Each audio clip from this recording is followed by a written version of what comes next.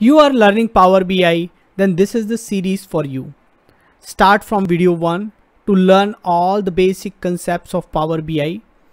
This particular series had more than 150 plus videos to teach you each and every concepts around DAX, around Power Query, so that you can enhance your skills in Power BI. Subscribe to the channel. Hello and welcome to another video of beginner tutorial series, and in today's video we are going to discuss one Power Query function, that is Table.AddColumn.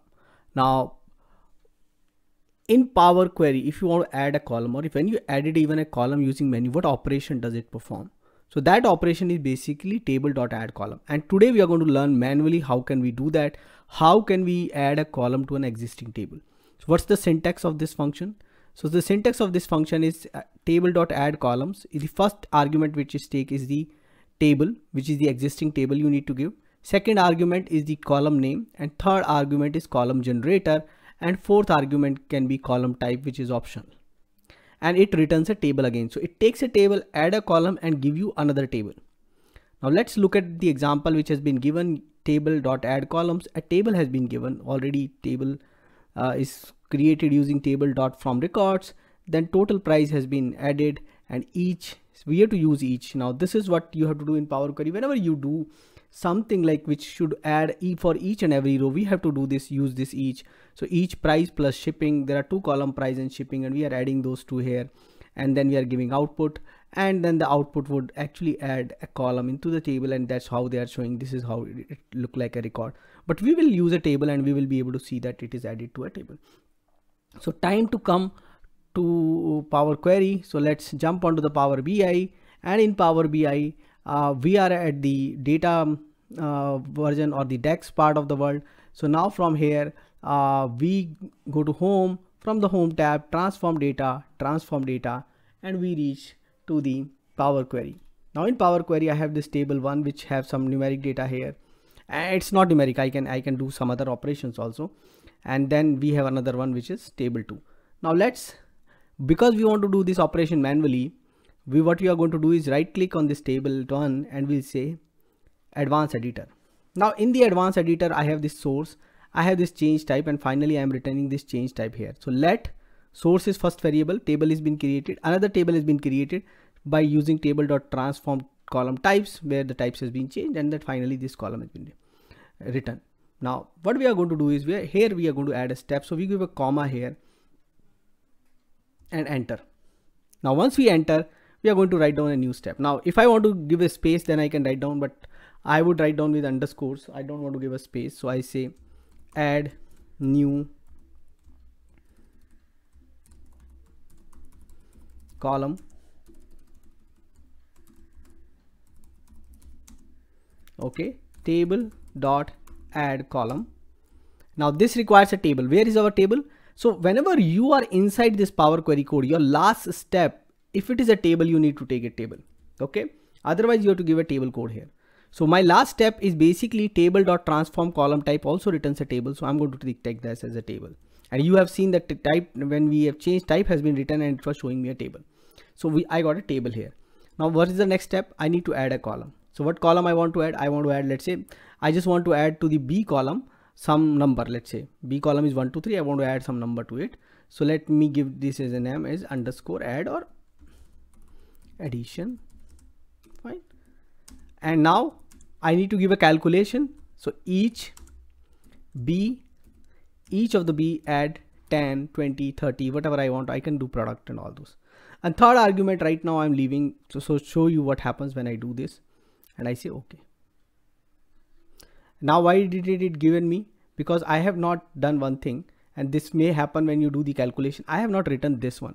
I'm still returning this, so it was returning this. So I need to take this column, the new table, and then I have to change. Now because I'm doing it manually, because I'm not using the menu, this step I have to do myself. Now I'll show you when actually you add columns, it actually done that step, so you don't have to do that. So now you can see 10 has been added. Now the data type here is basically not number or numeric. So I can go here and use the fourth argument and change the data type. So one of the ways I go to the advanced editor, either right click or advanced editor, or click here advanced editor and give it. Otherwise, if I click on the step and I'm able to see the complete calculation, then I can go here, put a comma and start writing down the fourth argument. So the argument would be, I want this integer 64.type or number.type, both are available. If you start writing down number.type, that is also available. So let's first take number.type, and you see now it is a number, or I want it to make it int 64 or int 32. So I have int 64.type also. So I need to give type here. So int 64.type is also going to give me type, and now this is a whole number. Now what happens if I do some other calculation? Let's say I'm just going to modify this only. So let me remove this one for a time being, and let me do a calculation like here a and ampersand also works in Power Query. Let's say I want to add some postfix a, let's say test. Can I do that? What happens when I do that?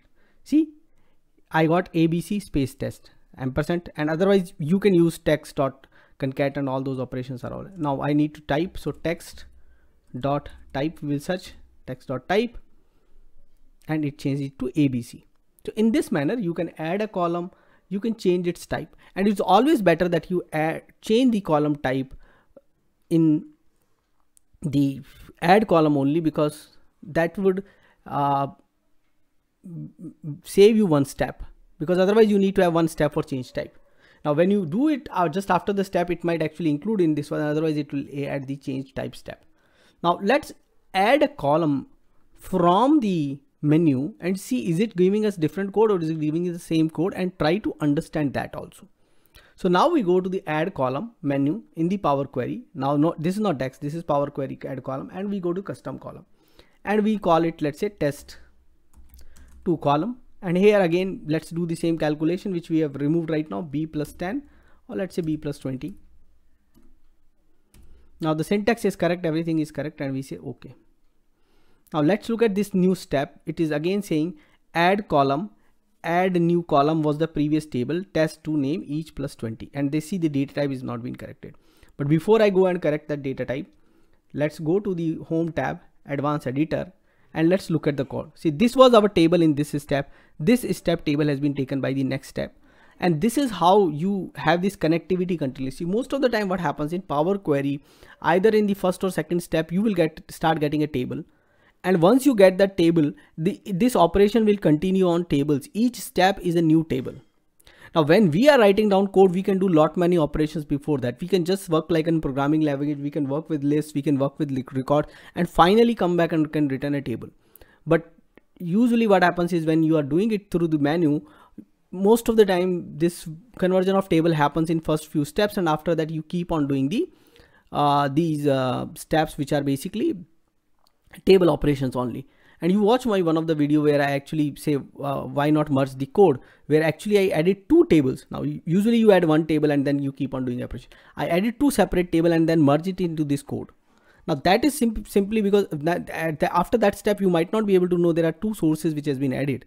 Now here you know because of the source, 1 source has been added, but it's not that I can add only 1 source. In the same code I can add 2 sources and I can do some operation and finally give 1 output.